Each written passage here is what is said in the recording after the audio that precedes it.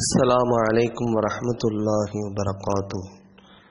நாளும் ஓர் நலம் என்ற தொடரின் கீழ் இன்றைக்கும் ஆரோக்கியம் சம்பந்தமாக உடல் நலன்கள் குறித்து சில துஆக்களை நாம் பார்ப்போம். கண்டிஷ்டி விலகிட நபிகள் பெருமானார் ஸல்லல்லாஹு அலைஹி வஸல்லம் அவர்கள் கூறினார்கள், எவர் ஒரு பொருளை பார்த்து அதை அவர் விரும்பிவிட்டால் பிறகு அவர் மாஷா அல்லாஹு லா ஹவுல வலா குவத இல்லா பில்லா என கூறிவிட்டால் அவரது பார்வையால் அப்பொருளுக்கு கண்ணேறு போன்ற எந்த பாதிப்பும் வராது என்பதாக அண்ணல் நபி ஸல்லல்லாஹு அலைஹி வஸல்லம் அவர்கள் நவின்றார்கள். இந்த ஹதீஸை அறிவிக்கின்ற ராவி அனஸ் ரலியல்லாஹு அன்ஹு.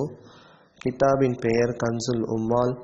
ஹதீஸ் எண் 71666.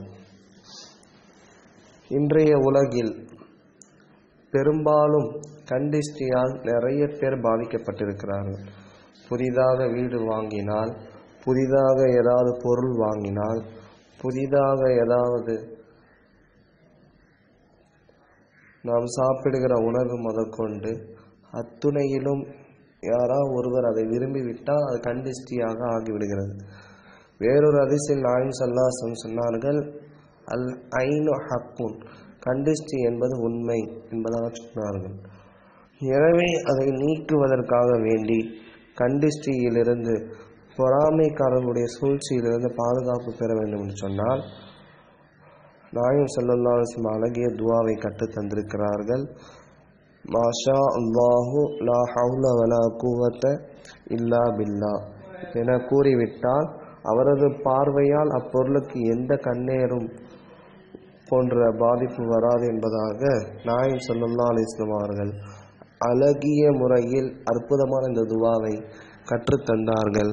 எனவே நாமும் இவைகளை அதிகம் பயன்படுத்தி எல்லா விதமான கண்ணேறுகள், கோளாறுகள், சூழ்ச்சிகள் அத்துணையிட்டும் பாதுகாப்பு பெறுவோமாக. ஆமீன். வாஹிர் தாவானா அனில் ஹம்துலில்லாஹி ரப்பில் ஆலமீன். அஸ்ஸலாமு அலைக்கும் வரஹ்மத்துல்லாஹி வபரகாத்துஹு.